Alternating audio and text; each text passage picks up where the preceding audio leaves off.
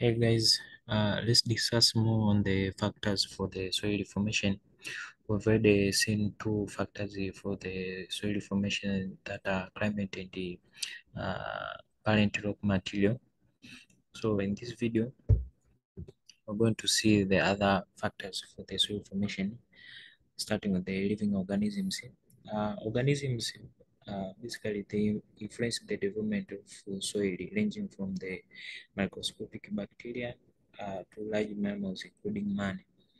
Now, let's see various contributions of various living organisms to the formation of soil. Starting that vegetation contributes to the soil fertility by adding humus in the soil after drying and decomposing. Now, some plant roots also is the legumes have nodules with the bacteria that can fix nitrogen into the soil, so improves the, formation of a soil. Now, also plant roots modify the soil so by increasing the porosity, that is the ability of containance of water of the soil, improving the soil depth and the aeration. Uh, the roots also assist in the binding together small groups of particles, hence developing a crabby or granular structure of the soil. The other point is that microorganisms also play a vital role in the composition of organic matter to form humus in the soil, so improves and forms the soil. The other factor is the relief, also known as topography.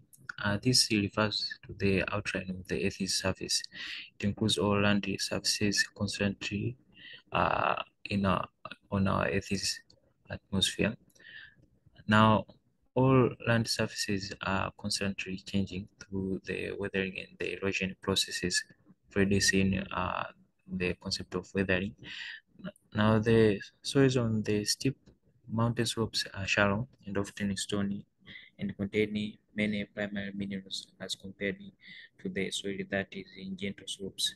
So, the structure of the land surface will determine uh, the way how soil can be formed. Now, let's see that the role of topography in soil formation is mostly indirect, as it influences the climate and vegetation. It controls the rate and the nature of weathering, soil erosion, surface runoff, drainage, and the removal and deposition or the distribution of the soil parent materials.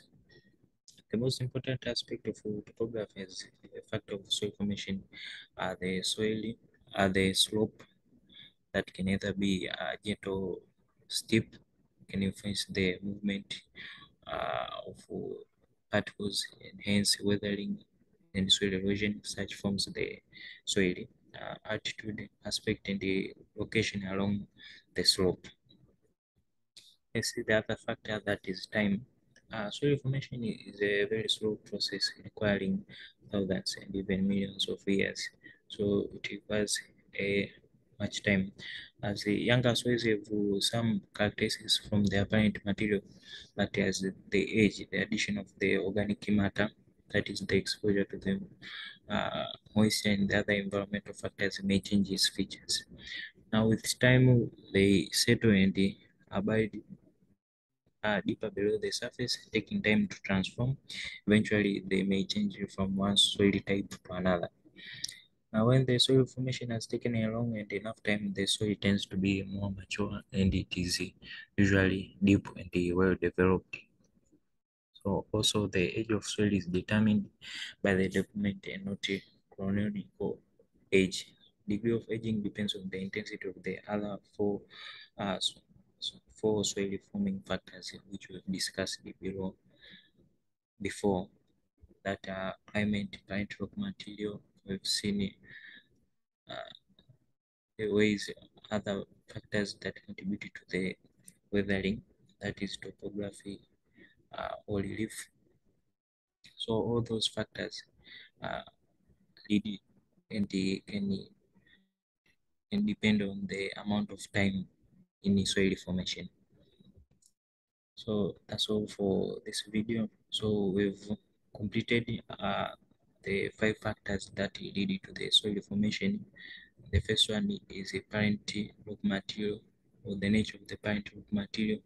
Talked about the climate, then we've discussed also the living organisms, then time and the topographic or relief. So that's all. We'll move on to the other subtopic in our next video.